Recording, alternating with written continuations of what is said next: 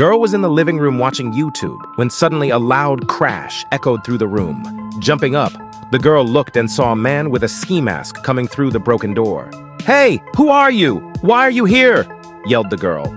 But the man said nothing. Quickly, the man started grabbing things. He took the girl's shiny laptop, a big vase from the table, some money from a drawer, and even a special family photo. Everything went into his large bag. "You can't do that. I'm calling the cops right now," the girl shouted. For a moment, the man looked worried, but then he ran into the kitchen and came back with a knife. "Stay back," he warned, pointing the knife at the girl.